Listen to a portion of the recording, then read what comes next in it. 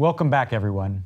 I'd like to welcome to the show Lady Macduff, wife of Macduff, Thane of Fife, and their son. Thank you so much for joining us. I know this is a stressful time. Stressful? That's your word for it. Well, yes. And just to remind our audience, Macbeth's reign as King of Scotland is spiraled into chaos. And as a result, Macduff, your husband, has fled the country for England. What do you mean as a result? He hasn't done anything wrong, so why would he leave like that? Well, yes, so that's where we find you, at home. Your husband has fled the country, and another Thane, Ross, is trying to, well, help you think about it in the right way. Oh, is that right? And what does he say?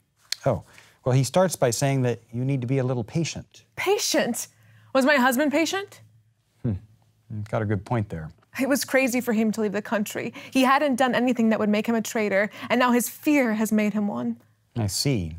So even though he hasn't done anything to make him a traitor to Macbeth, his fear of Macbeth has driven him to flee the country, which then makes him a traitor. But as Ross says, maybe it was a good move, not because of his fear, but because it's the best strategy in this situation. Best strategy, Ralph? To abandon his wife, his children, his home, and his position in society, and leave them all in a place where he himself won't stay in? I'm sorry. I'm just telling you what Ross says. But it does sound like, well, it sounds like it's selfish, isn't it? That's because he doesn't love us. He lacks that natural instinct that all animals have to protect their kind.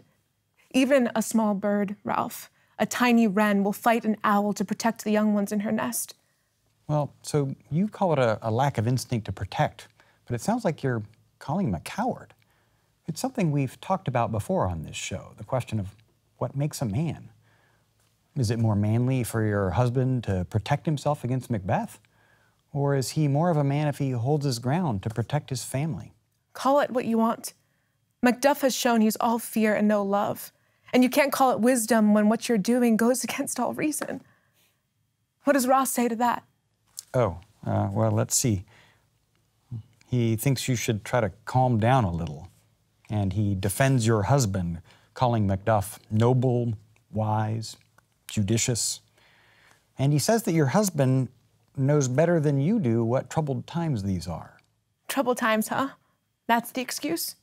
Well, he says he can't really go into the specifics right now, but he tells you that it's difficult and confusing to know the right thing to do when being true to your country and being true to your king aren't necessarily the same thing.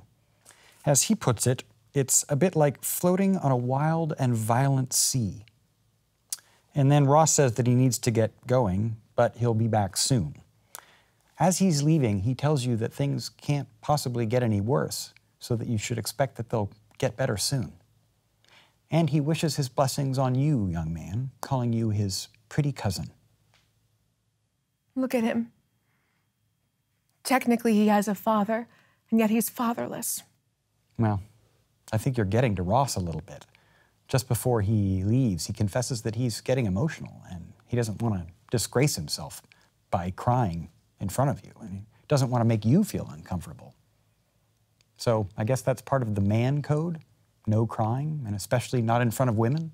So he's left? Yes, Ross has left. So, young man, your father's dead. Wait, what? Dead? He's dead to me. What are you going to do now?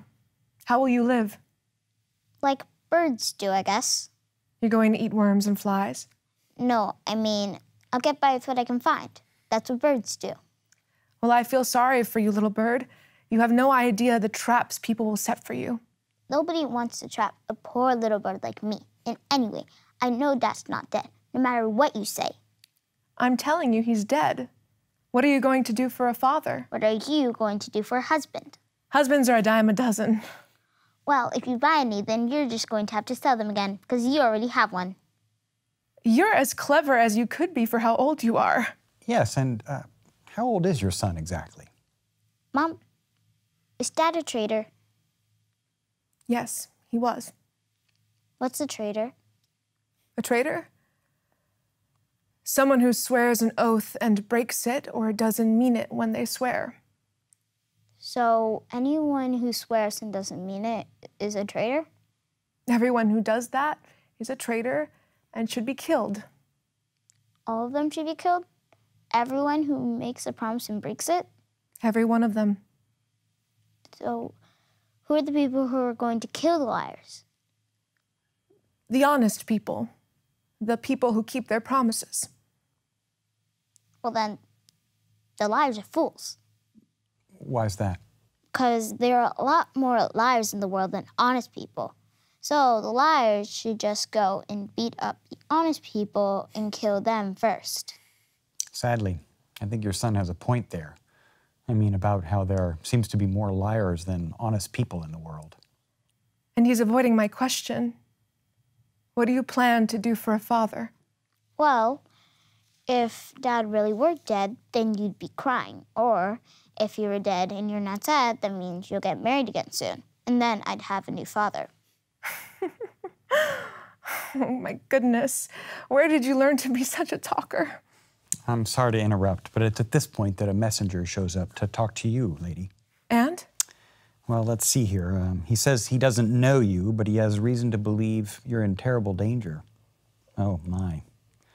And if you would take advice from a lowly stranger, he says, you should take your children and leave immediately. He says he knows it's horrible to scare you like this, but it would be even more cruel not to warn you. And danger is very close. He adds that it would be dangerous for him to stay any longer, and he rushes off. I'm not really supposed to interfere, but it sounds like you should get going. Where, Ralph? Where would I go? I haven't hurt anybody. But I guess that's not the world we live in, is it? You mean a world where just being good can protect you from bad things? It's quite the opposite, Ralph. Doing harm will get you praise, and doing good is sometimes considered a crazy, dangerous thing to do. So if I know that, why do I put up that womanly defense to say I have done no harm? Well, I don't know if you need to call it womanly. I think this is a problem faced by all human beings. What's that? Somebody's here. Is there? Oh, yes, let's see. Oh dear. I'm very sorry to have to tell you this, but a couple of, well, unsavory men have entered your house. Unsavory? What does that mean? Well, they look a little dangerous, and they have cuts in their ears, which means they've been punished before. They're criminals. One of them asks where your husband is. Tell him that I hope my husband is in the kind of place where lowlifes like those two can't find him. And then he calls Macduff a traitor. He's lying. The shag-eared villain. And then, I'm so sorry, I have to report what's happening. Tell us. Well, he calls you the son of a traitor, and then, well, he stabs you. He's killed me, Mother. Run away. Please. I think that's a good idea. Murder. Well, it is a tragedy after all. We knew that it was going to get tough at some point. What could Macbeth possibly be thinking? When he murdered Duncan, at least he had something to gain. And with Banquo, he was trying to protect himself from fate. But this?